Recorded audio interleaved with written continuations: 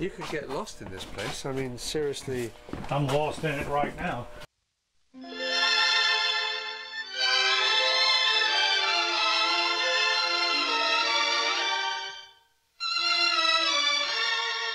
You will not go to the Smithsonian, you will not go to the American Society of Cinematographers Museum, you will not go anywhere else and find such examples of American cinematic craft work and the tools that made the most famous iconographic films that you can think of in your imagination. When you think of the word Hollywood, you know, it's here and rarely anywhere else. Remember anything about Chaplin's films?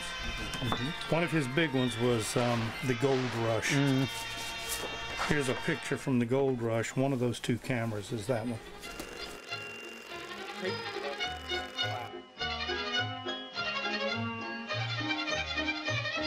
During film school, you read all these books and you're looking at all these books and you're seeing pictures of how they shot, how John Ford shot and how Lawrence of Arabia was shot, and all of a sudden today I walk in and there's those cameras. Regarding the collection, it's superb.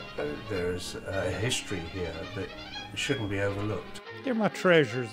They represent all of my fantasies from the past. They represent my primary hobby, which has become my primary business. And of course, you hate to see it disappear forever.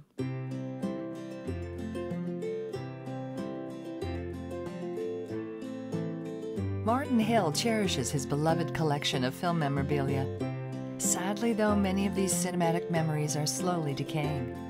Some of the most priceless pieces of Hollywood history are housed in Martin's dilapidated bowling alley, located in the small town of Midland, North Carolina. Motion picture cameras from Planet of the Apes, The Ten Commandments, Lawrence of Arabia, and this camera from 2001: A Space Odyssey are among the countless items in his collection.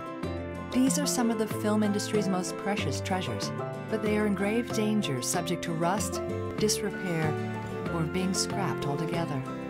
Martin Hill cannot be the only guardian of the cinematic collection. Help us continue Martin's story and keep these important pieces of history alive.